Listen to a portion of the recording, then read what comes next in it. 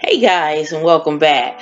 Well, as you know, Robyn Crawford has made a tell-all book about Whitney Houston, the life of her best friend, and she's been around the circuit doing interviews with a lot of different people. She was on the Wendy Williams show, Lena Waithe. She interviewed her, and tomorrow she's going to be at the Red Table with Jada Pinkett Smith. And the episode is going to show where Robyn talks about Whitney's death and how hard it was for her to believe that Whitney drowned. You know, she said, Whitney could swim. Whitney loved the water. And she said she had a hard time. She was full of different emotions after they told her that Whitney had drowned in the tub. My impression is that she's saying, which not saying, because she doesn't want to step on anybody's toes, and she don't want to, but she's saying, like I'm saying, how the hell you gonna drown in a bathtub? I don't care how high you get. I mean, come on. And they talking about the water was hot and it scalded and burned her. Come on. I don't care how high you get. You can't. It's going to take a lot for you to drown in a bathtub if you're a grown person. Come on now. But, that's what she said. And, out of all Robyn has come out with. At first I was kind of skeptical, saying, why she want to come out now? But I'm glad she did come out because she set the record straight.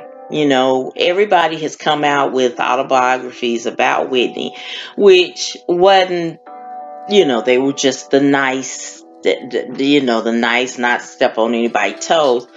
But, I mean, she truly told how, especially with Wendy's family, how they made her the cash cow and that she had to work. She had to, give everybody a salary and money. And, they just didn't want they were like you do a boxer, even when she didn't want to get up, they made her get up and, hey, you got to get that money for us. Even so, because I remember when her father was leaving, he sued her for some money, and I mean, it was awful. And for them even to be putting on this little concert to have her on a hologram and you watch her on stage, I hope nobody don't go because because they're still trying to get money off of Whitney, the cash cow. Let her rest. She's gone. Now, if y'all need some money, sissy, like I said previously, they need to roll her on stage, somebody recording studio, make her make an album or 8-track or whatever, or she better do like Sweetie Pies, where she couldn't sing. She better get in the kitchen, fry some fish, and be like Patti LaBelle, make some pies or something, because Whitney is gone and she needs to rest in peace. Her daughter is with her, and it's nobody out here that they were dependents. Yeah, they were old dependents, but they better sign them a new gig, But and Robyn tapped around. Well, she told it in the book how physical Bobby Brown was with Whitney. Even witnessed him spitting in Whitney's face, saying that he would act out, have these fits, which I'm sure he did, because when Lifetime was doing that autobiography of him and Whitney, and he was trying to shut it down. He was trying to sue. He didn't want to come on. They was going to portray him as bad. Why was he so worried about them portraying him as bad and this and that?